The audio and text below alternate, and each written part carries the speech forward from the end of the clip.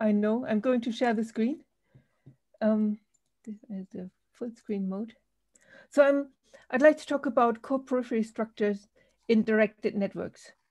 And this is work that I've done with Andrew Elliott, whom many of you know, Angus Chu, while he was a MSc project student at Oxford, Maria Bazzi, who is here on the call, Mihai, who's on the call. And this was funded in part by the Turing-Accenture Alliance. We've got a paper which is published, but we are starting to look at this project again from slightly different angles. And so I thought it would be a good idea to talk about it. So you're all, well, pretty much all of you know about community structure as a typical meso-scale structure in networks. So in community structures, we've got groups of nodes which are more densely connected within the group than across groups. But in core-periphery structure, it's slightly different. We've got a well-connected core, and we've got a periphery which is well connected to the core, but sparsely connected internally.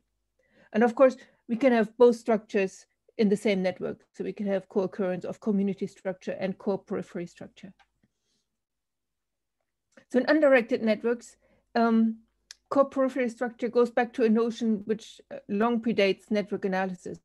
So in geography and sociology, in international relation, economics, people often thought of a group of core, maybe core nations, core states, core people, and then peripheral people, periphery states, which somehow interact with the core. For networks, it was introduced by Bogatti and Everett in 1999. So with the birth of statistical network analysis. So the idea they had, we partitioned the network into two sets. We've got a core set and a periphery set. We've got a dense connection within the core, got a dense, a sparse connection between the within the periphery, but the core nodes are reasonably well connected to the periphery nodes. So in this diagram here, got this core set, periphery set, they're connected, and then this circle is meant to say that we've got lots of connections within the core. So there are many variants. There's a continuous model by Bogatti and Everett. We can think of multiple core-periphery pairs. So this was examined, for example, by Kyaku and Masuda. We could think of nested core-periphery structures. So that's a paper by Thiago Peixoto. So it's been reasonably well studied. And how do we detect core-periphery structure in undirected networks? Well, there are different ways. So there's one way is that we optimize a quality function, something like a modularity. So this is carried out by Bogatti and Everett originally. Peter Holm has done this, Young Leskowicz, Zhang Martin McNewman's group. So that's one way of looking at it. Spectral methods, so that's where Mihai has been doing quite a lot of work at Tedesco and High, Mondragon. You could also think of optimization based on transport, thinking that core nodes should be on many shortest paths between other nodes in the network, and periphery nodes less so. So this is also something which Mihai and his co-workers explored. So many of these methods can extend to directed network, but the catch is that the definition of core and periphery is usually not extended to directed networks. The exception of this is bow tie, which was introduced by Broder et al. And there's a big paper by Young et al. In 2011. So bow tie is the directed structure. So we've got a core which is densely connected, and we've got one periphery which feeds into the core, and another periphery which is fed by the core. And we can have multiple peripheries if you like. So this is just a schematic. But this is just one structure which you can think of in terms of directed networks. So here we are going to look at a different structure for directed networks where we take edge direction into account. And we propose methods for detecting this structure. We also introduced a new quality measure for directed core-periphery structure, which is a bit like modularity. And I will show you how this works on synthetic data briefly. And we also look on 3 real-world data sets, which are faculty hiring, world trade data set, and political blogs. So this is the structure we are going to look at mainly. So in the paper, we've got a list of structures, but this is the one which we focused on. So we have 2 cores and 2 peripheries. So we have 4 sets in total. And we think that each of them have, so one core set has many incoming edges, so core in, and one has many outgoing edges, ideally only outgoing edges, that's core out. And then we've got 2 periphery sets, P in, which is high in degree, so receives many edges from C out, and P out, which feeds into many edges of C in. So as an example, so here's the network in small again, we could think of information flow. So for example, Mariano Begaris-Diaz and his co-workers have looked at Twitter networks. So we could think of P out and C out being people sending information into Twitter, where C out is a densely connected group which sort of communicates among each other. And P out are so individual Twitter accounts which are not very well connected to the others. And then C in and P in are receivers of the tweets. And again, C in is a group of densely connected agents, tweets, which exchange information among each other.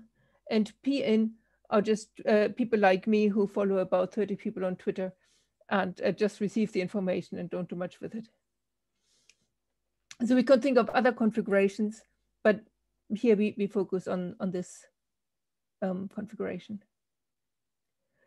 So as it's done in the block modeling literature in social sciences, we can think of a block probability matrix. We could think of a matrix which links the 4 different blocks. So we've got 4 blocks, P out, C in, C out, and P in.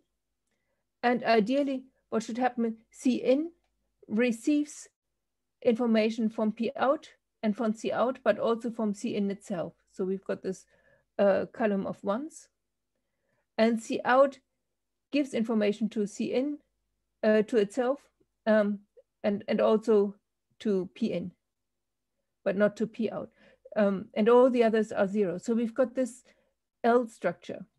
So we've got ones in these positions which are marked red, and otherwise it's 0. So this is the shape we're after. Now, of course, in real networks, we will never see this perfect ordering. So we could think of a synthetic model that we've got probability of having edges. And the simplest one is to have one probability P1 on the L shape and another probability P2 outside the L shape, where we think P1 probability of an edge in the L shape should be larger than P2 typically, but of course it doesn't have to be.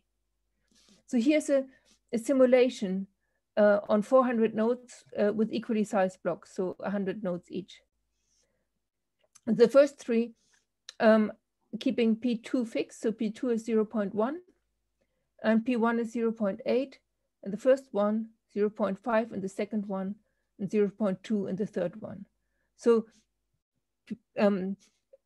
on the left-hand one, when P1 is close to 1 and P2 is close to 0, we see the L shape quite clearly, and you see it deteriorates. And when P1 and P2 are pretty close, you can just about still make it out.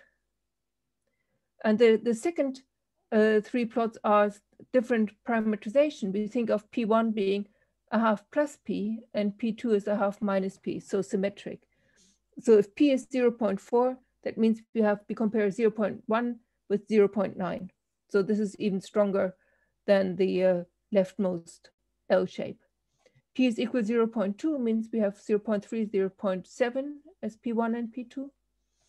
And P is 0.05 is already pretty close to noise. So if you squint and if you convince yourself, you can just about make out an L shape. And yeah, so this is the kind of structure we ideally want to detect. And how do we measure whether what we detect makes sense? So of course, in our synthetic simulations, we can use the adjusted rand index, but in real networks, we may not have ground truth available. So we have 2 ways of assessing the quality of the fit. The first one is via Monte Carlo p-values. So we generate networks under the null model, which is Bernoulli random graph or directed configuration model. And then we calculate the difference between the probability of connection within the L structure with that outside the L structure. So here you look at the first term. So M is our ideal probability matrix. GU, GV is the entry for the two groups where GU is in group U and U is in group GU and V is in group GV. So this would be 0 or 1.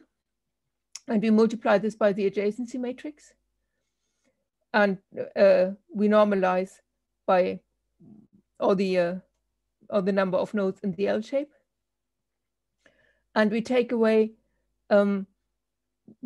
those values where we should see a 0 in the ideal matrix, but we don't see a 0, and normalize by the number of nodes where we should see a 0. So this is our first statistic. And the larger the fit, the larger this quantity should be. So if the fit is ideal, then the first contribution should be 1 and the second contribution should be 0. And if the fit is very poor, then this would be a negative contribution. So this quantity lends itself very nicely to p-value calculations. But it's something which we have to assess using the p-values. And instead, we also propose what we call the directed core-periphery modularity. This is it's just a directed version of modularity. So MGUGV is so it's not exactly so in standard modularity you would just have 1 if U and V are in the same group. That's not the case here, but this is we have a 1 if there should be a 1 in the perfect L matrix, and we take AUV, the directed adjacency matrix, minus A in funny brackets. So the, A is roughly the density. So the density would be M divided by N times N minus 1. M is the number of edges where we count bidirectional edges twice. So, and then we multiply by 1 over M. So this value lies in the range of -1 and 1. And the better the fit, the larger the DCPM. So there were similar proposals, but not for this directed clustering, made by Kuyake Masuda and by Tedisco. So this is how we judge whether we found something, but how do we find something? So in directed networks, the adjacency matrix may not generally be symmetric. So graph clustering methods, which have been proposed to look at directed graphs, often are based on a symmetric version of the adjacency matrix. So A plus A transposed, or A transposed A, or A transposed. But when you do the symmetrization, of course, you may lose structural properties of the network. And in particular, if you're really interested in the directionality of between your cores and peripheries, you might completely lose that. So we don't carry out this symmetrization, but we will compare two methods which do. So the first method which we use is based on the Hitz algorithm by Kleinberg. So Kleinberg came up with this Hitz algorithm to measure the importance of web pages. So he had two scores for web pages. He had an authority score, which are authoritative in some sense, and they also have a hub score. So a good hub score would point to many good authorities, so many nodes with high authority score. And a node with high authority should be pointed to by many nodes with a high hub score. So it's an iterative way of scoring the nodes. So each node gets two scores, a hub score and an authority score. And the hub score and the authority score are related through A. So A is the vector of authority scores. It is A transpose times the vector of hub scores, and the hub scores are A times the vector of authority scores, where A is the adjacency matrix. So what we do is we use the SITS algorithm to assign core and periphery scores, and then we use these scores to cluster to get a hard partition. So here's the algorithm.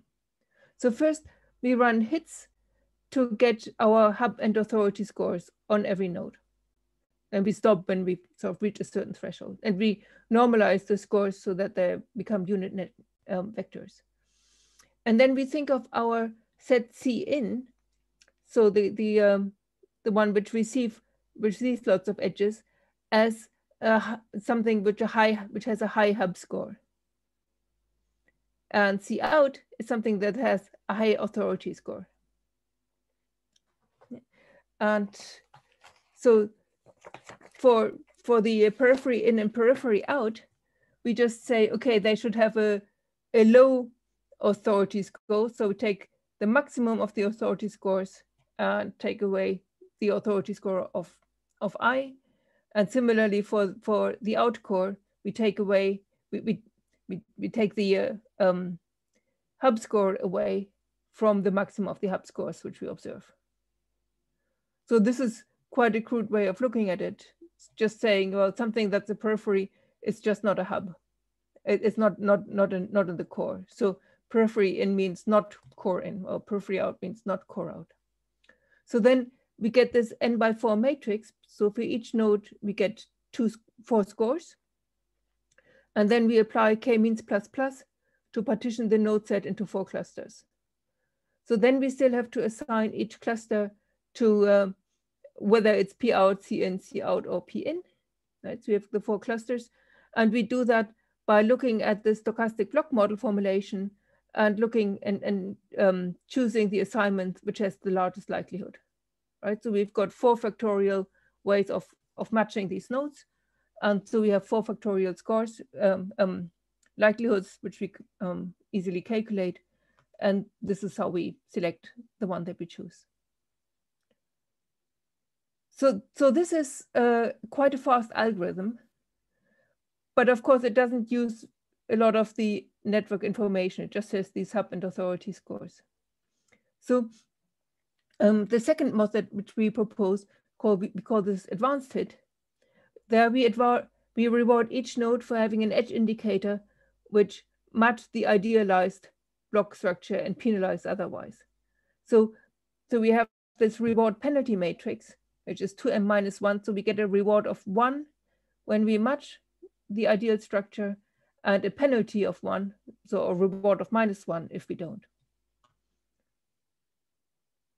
And then we run the hits algorithm as before. So we do the clustering with k-means plus plus. And the last method is maximum likelihood.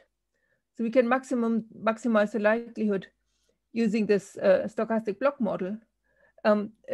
An issue occurs sometimes that the likelihood is very flat. So then we have different starting points for the maximum likelihood algorithm to estimate it, to use a range of different values. So maximum likelihood is it's often the gold standard, but it's quite computer intensive. So it doesn't scale so well. And at the same time, you don't need to enforce only 2 probabilities, right? The maximum, or you do in order to get the structure, as opposed to an SVM with 16 parameters. Yeah, we do just take the 2 parameters. Okay. So that it's faster. Okay. And yes, so we will compare later to a method by Thiago Pichato, who actually fits the stochastic block model, not using maximum likelihood, but using minimum description length. Mm-hmm. And there the problem then arises that quite a few nodes are put in the same cluster when the difference between the P's is too small. Yes. Mm-hmm. And so just having 2 parameters makes the problem a little bit easier. Okay. And the likelihood easier to calculate, basically. Mm-hmm.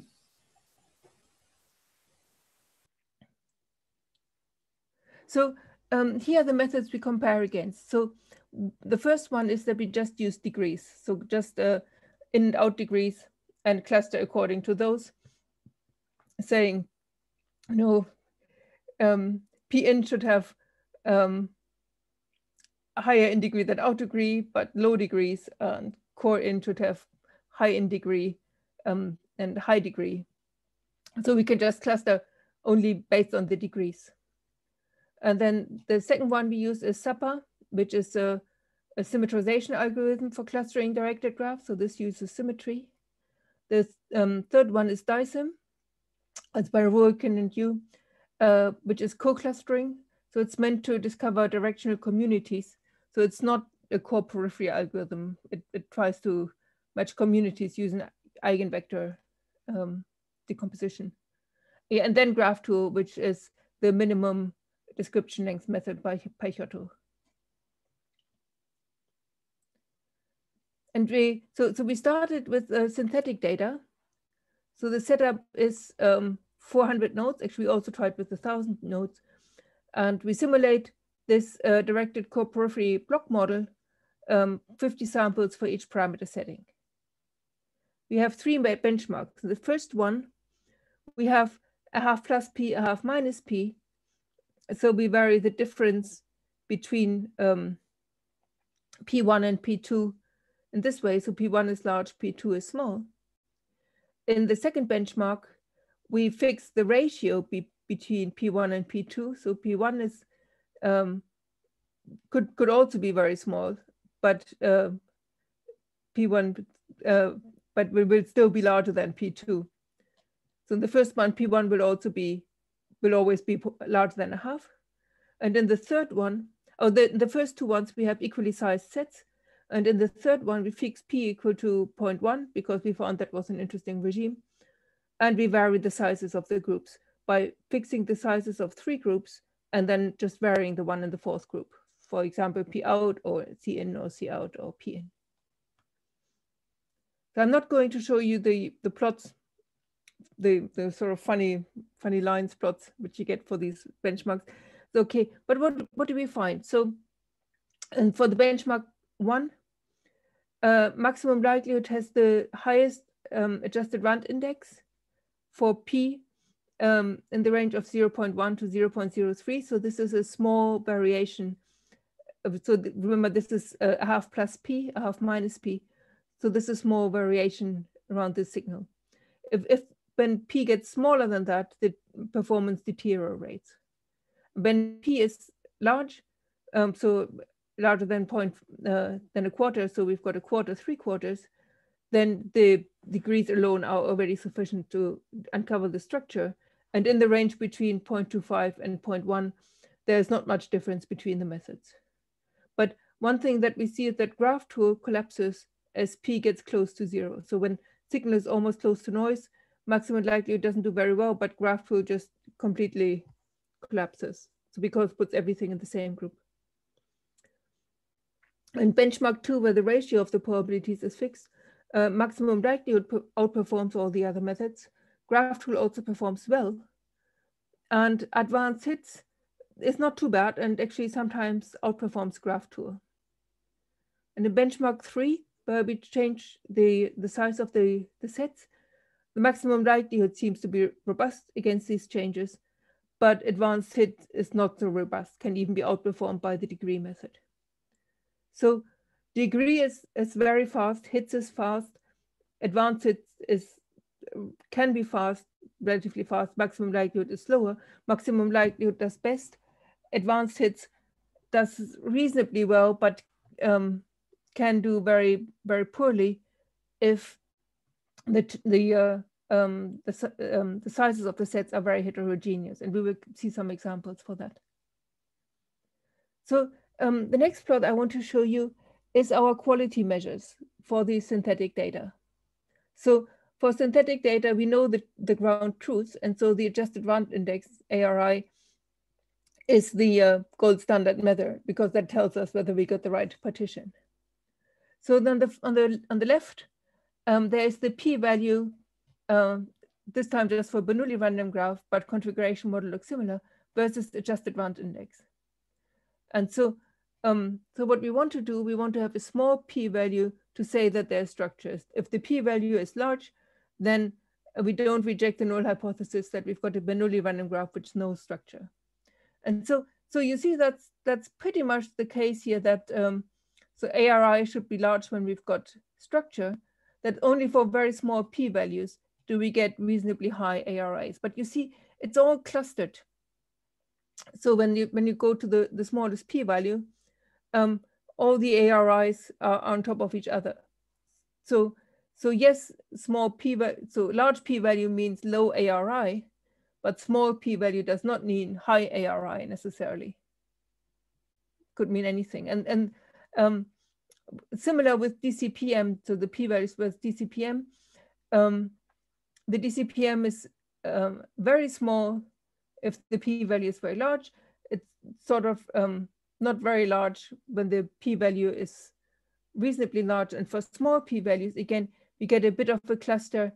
The DCPM could either be small or could be large. So large DCPMs we only see for small p-values, but not vice versa. So this gives a sort of plausibility for DCPM. And then we also looked at DCPM versus ARI. And you see that there is a monotone relationship. So if the DCPM is high, the ARI is high. To some extent. So it's not a linear relationship. It also depends on the method that we are using. So here they are colored by different methods. Blue is advanced hits, orange is hits, and green is maximum likelihood, where we get the highest p-values and the best fit. But you see the monotonicity is preserved. So if we select through higher DCPM, which we can calculate without p-values and without ground truth, then we get a reasonable indication that we might be selecting for high ARI, at least in these synthetic networks. So the DCPM seems to be a good measure for selecting the partition. So with this synthetic study, in the absence of ground truth, here's our procedure. So first, we compute partitions, and we use whatever method is computationally tractable. So we use hits and advanced hits and maximum likelihood when the network is not too large. Then for each of the partitions, we use the Monte Carlo test to see whether the partition deviates from random. And then we exclude the partitions which are not significant, because if the partition seems to say there's nothing going on, then we don't use that partition. And then we rank the selected significant partitions for further analysis using the DCPM measure. So let's do this for real world data. So what we do, we first find the division into 4 sets. So each algorithm gives us a division. Then we rank the partitions which have significant p-values. And then we explore the identified structure using the underlying attributes. What we've also done, we've computed the within method ARI between the resultant partitions to see whether they're sort of consistent or all over the place, and also the ARI between methods of different types. And doing this, we found that a bow tie gives very different partitions to what the other 3 methods give. So I'm not going to investigate bow tie further now. So it would be interesting to look at in more detail what bow tie gives for these different networks. The data sets are faculty hiring, trade data, and political block data. I'm going to tell you a little bit more about the data sets in a moment, but just so here's the overview. So in this table, we have our 3 methods: hits, advanced hits, maximum likelihood. And then we got our p-values from Edershreni null model and configuration null model. And we see for hits, for faculty hiring, the p-values, both for ER and configuration, are very large, so close to 1, and actually the DCPM is negative. So we discard this partition completely because it doesn't have a significant p-value. And similarly for world trade, hits doesn't do very well. For political blocks with the configuration model, it does a little bit better, but it's still not ideal. So we don't look at hits anymore. And then advanced hits and maximum likelihood they both achieved the smallest possible p-value in the Monte Carlo test for the data sets, or in one case for the world triad, it's close to this. So they both look at significant partitions only. And then between the two of them, we select the one which has the larger DCPM. So that's max likelihood here. So we continue with max likelihood. Yeah, so yeah, we can also see that the p-values correlate with the DCPM, if you like. And so for faculty hiring is the data set where the nodes are academic institutions, and we've got a directed edge from institution I to J to indicate that an academic received their PhD at I and then became faculty at J. The data set has about 200 institutions, 23 are Canadian and 182 are American, so US American, and about 5,000 faculty in this data set, so 5,000 edges at different levels, full professors, associate professor, assistant professors. And 87% of these faculty received doctorates, which were granted by institutions within the sample set. Closet et al. Looked at this data set in a core-periphery setting, and they found that a large percentage of the faculty is trained by a small number of institutions, and it suggested that there's a core-periphery-like structure. But they don't actually follow up on this core-periphery-like structure in their paper. So this is what we find. So we have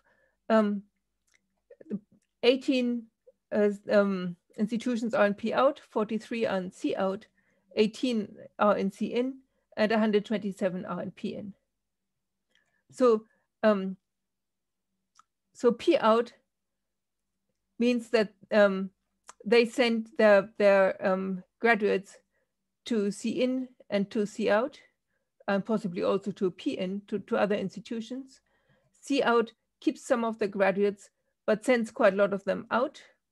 And C in also receives quite a lot of graduates and doesn't send many of them out. And P in collects many, but doesn't send many out. And on the right-hand side, you see the probability matrix, the estimated probability matrix. So it's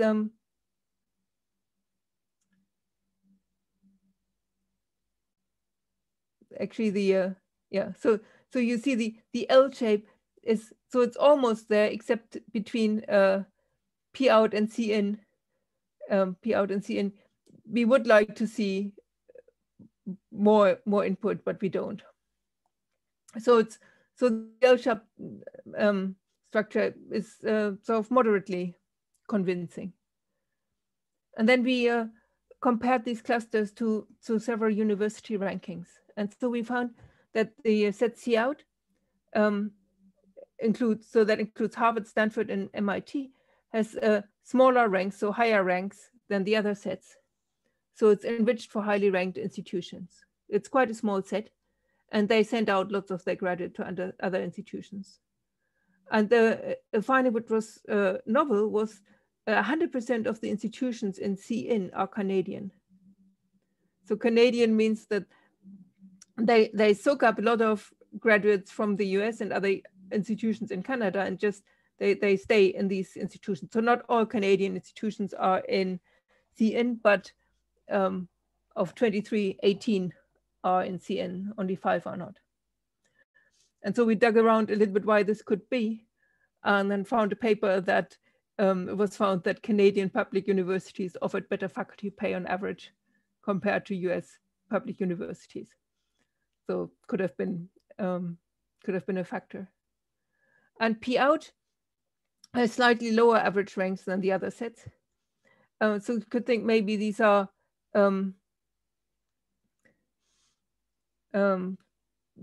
sort of slightly lower ranked institution, but it's also got lower in and out degree distributions than the other sets. So it could also be that they have smaller university computer science departments, and so they don't have so many graduates, and they don't have so many graduates to send out. So that's our first data set. So the second one is World Trade data. So this is the World Trade Network from the UN, from the year 2000. And here, the countries are nodes, and a directed edge between two countries represents trade. And this trade network is quite unwieldy and very dense, but it's you can drill down to specific trade subjects. So we focused on trade in armored fighting vehicles, war firearms, ammunition, and parts, partly because we knew of other groups who were looking at trade networks in this area. So this data set has only 256 trades involving 101 countries. So it's quite a sparse network, density of about 0.025. And so here we see a really nice L structure. Well, nice in my so it's to my liking. So certainly the L structure is quite prominent. And thinking of trade, core-periphery structure has partly been motivated by economic data sets. So it's not so surprising that we find this. So P out has got 28 countries, C in 13, C out 11. So C in and C out are both relatively small, and P in has got 49 countries. So on the next slide is a map. So P out is light blue. So this is Canada, Mexico, Australia, Pakistan. So Spain, part of Central Europe. So this means, so these are countries which deliver to the core countries, but don't take much back. And C in are big core countries which take in lots of trade, but also trade among each other.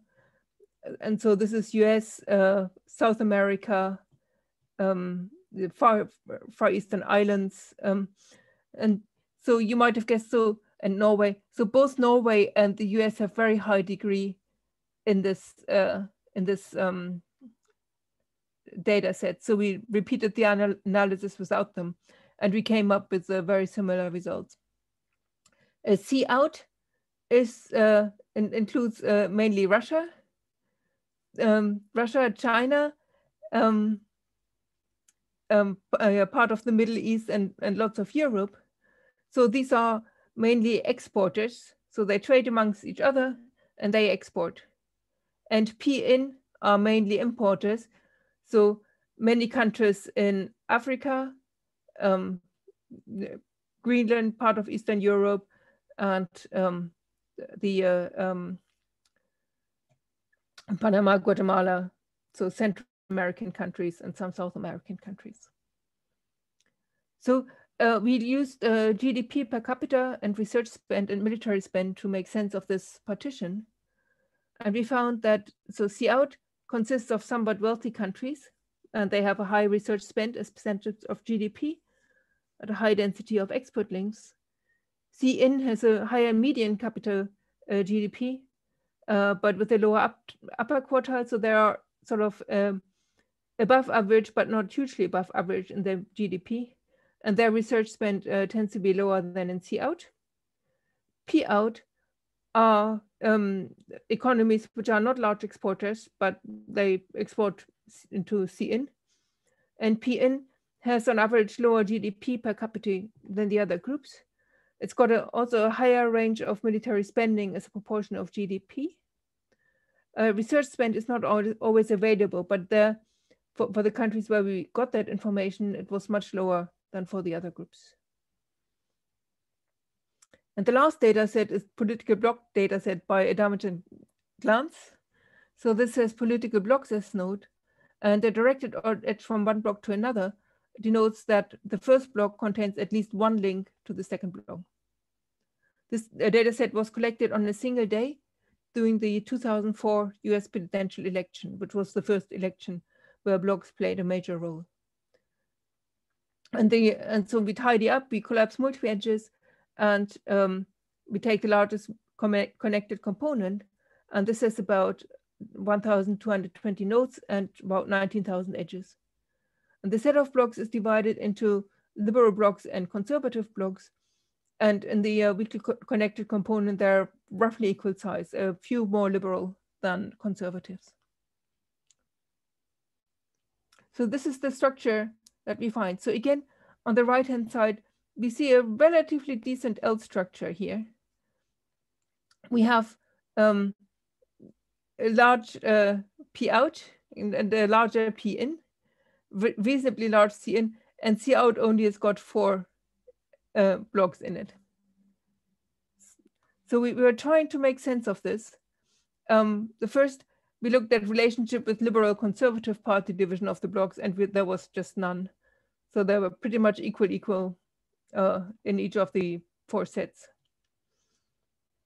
But what we found, so we looked at some measure of authority. So here we looked at block spot sites. So block spot is a free blocking site, which people can set up quite easily if they want to start a blog, and doesn't require so much expertise. So in C-in, the fraction of block spot sites is only 20%, whereas on the others, it's more than 40%. And there's also a ranking of the top blocks, and 39 of the 40 top blocks are in C-in. So we think that C-in is an authority set. But for the other sets, we couldn't actually make much sense. We don't have a good story. So this is what it is. So future work is looking at other directed core-periphery data sets. For example, Alexandre Beauvais and Peter Grindrod, there's a D missing, have a recent paper about the activity on the far right of Telegram, which actually sparked this talk. There we run into the issue that the data sets might be really quite large. And how much of an L structure do we see? Do we want to look at other structures other than this particular directed core-periphery structures? Although, so they actually found a reasonably good signal for core-periphery, and it's sort of plausible in terms of Twitter networks that you could see something like that. So also motivated by this work, we're looking at faster methods for such as low rank approximations to detect core-periphery. So the quality won't be so good, but hopefully better than nothing. And I think from a network science viewpoint, it would be really interesting to look more at the interplay with other meso-scale structures, such as communities. So how these networks can be separated and of course, try to make more sense of the networks. That's my last slide. So that's all I wanted to say. So I will stop sharing, I think. Thank you very much, Gesine. Thank you. Yeah, thanks a lot. Are there any questions right now? Yeah, well, I'll kick it off with one.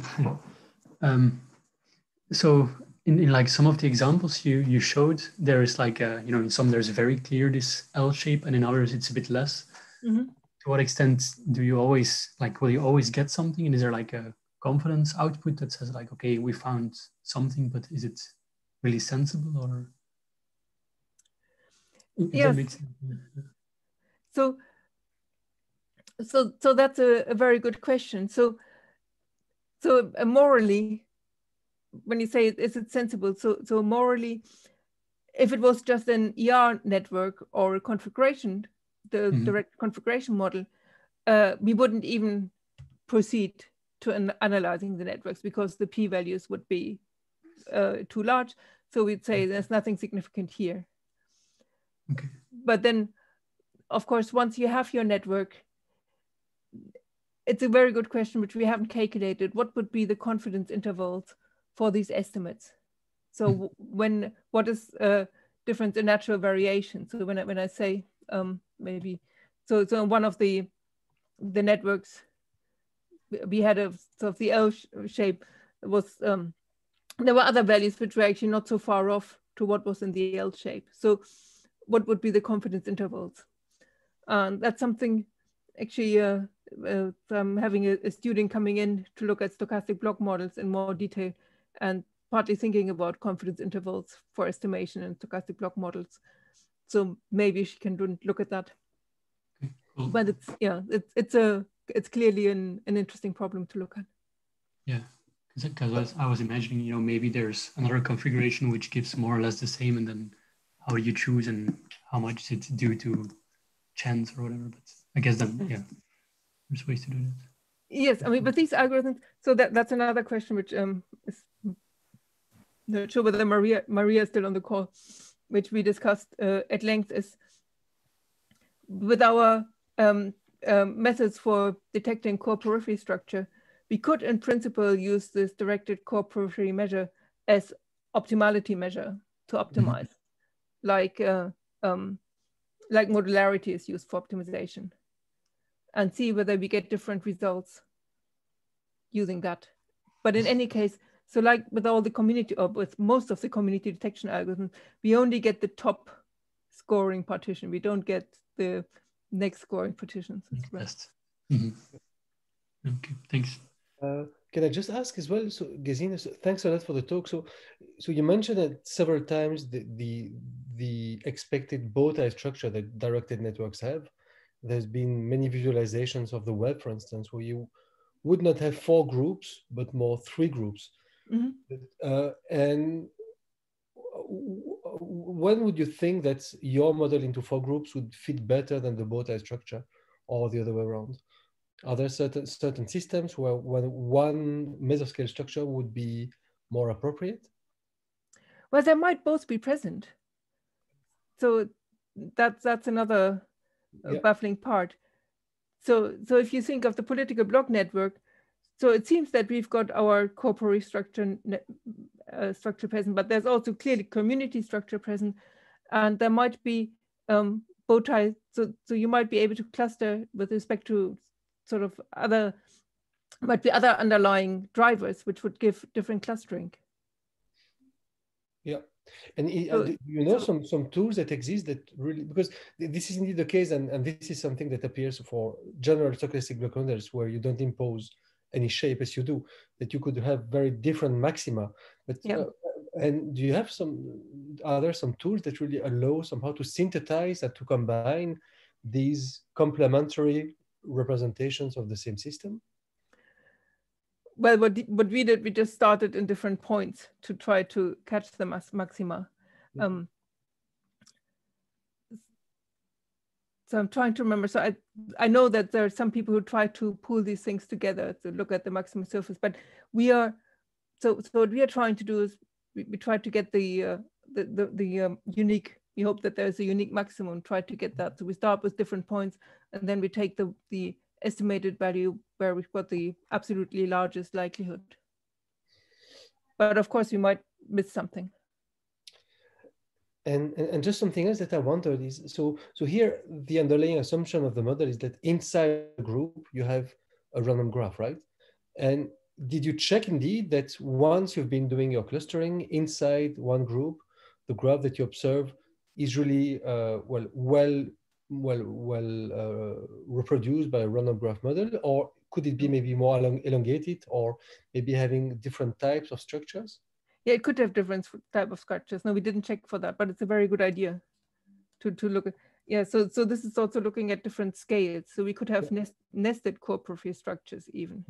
Yeah, indeed. Yeah. No, thanks, but thank you, and thanks for all of the connection, for all of the links as well that you provided in the beginning. Yes, there are more in the paper. Yeah, I suppose.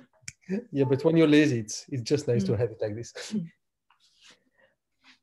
Maria, just had a quick question. When you did the World Trade Network, I was wondering if, because you also mentioned there have been some core-periphery algorithms for multi-layer networks.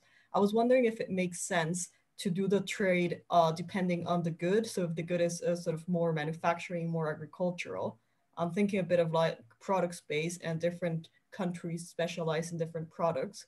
So depending on the type, we might get a bit more of specialization in there that can tell us when a country exports tech goods, they're usually wealthy.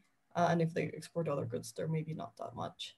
Yeah, I think there's a lot one can do in that space. So we went down to sort of the smallest subject trade specification to just have one, but there's a whole hierarchy. So there's a hierarchy of about 4 levels for each type of trade. So for example, you might have beverages, alcoholic beverages, wine and beer, or you might have fresh So meat, then you might have fresh meat or frozen meat or meat and conserved meat. And so you've got different levels. Yes, it would be really interesting to do a multi-level analysis there. We haven't done that.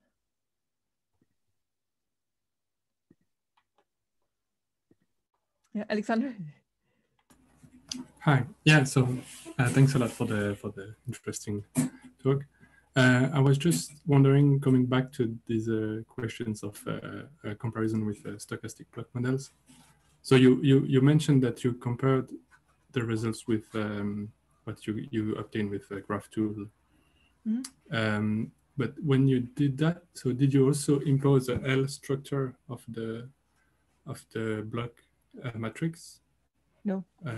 No. I don't think we did. So yeah, because I think it's a bit the same question than Karel and Renaud. But so yeah.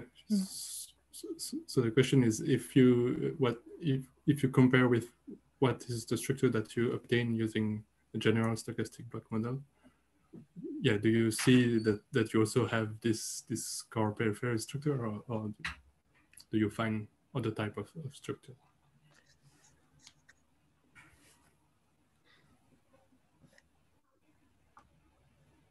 So we find that in some instances we didn't actually, the graph tool didn't pick up structure, but in the synthetic data sets, otherwise graph tool was very similar to maximum likelihood, but it should be. But I mean, in the synthetic data set, we did generate the data using these stochastic block models. So we didn't misspecify the model, as it were. Yeah. Which would be interesting to try out.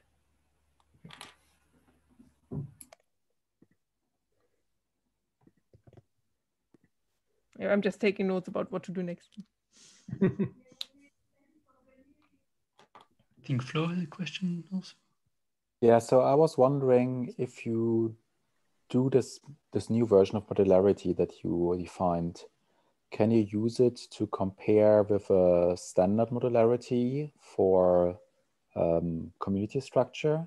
And basically, if there's a stronger modularity, like core-periphery modularity for a network, would it be an indication that a community structure is a better representation of the data than a core-periphery structure and vice versa? Maybe we could. Yeah. So modularity, so we could think of modularity having this probability matrix where we've got 1 on the diagonal and 0 everything else. So modularity has the exact same form, except that the M matrix is a different matrix. So yes, maybe one could use that in order to see what kind of structures are there. See where this is. Might be possible to think about for which matrix is this maximized. Yeah, so I mean, I'm not sure whether there's like some intrinsic bias, because the one model is basically more complex than the other. Sorry, I didn't. So you might have some correction term, but I could. There might be some intrinsic bias that basically community structure is easier detectable than core-periphery structure, because I think it has less variables, but maybe it works. I think it's certainly worth a comparison. So in principle, the range should be similar, but I think it's a good idea. Yet maybe some scaling is necessary. Although, yeah. So you have to see how we compare the number of edges. So we would want to compare models which have the same number of edges overall, right? So we might have slightly different ways of distributing them in the matrix.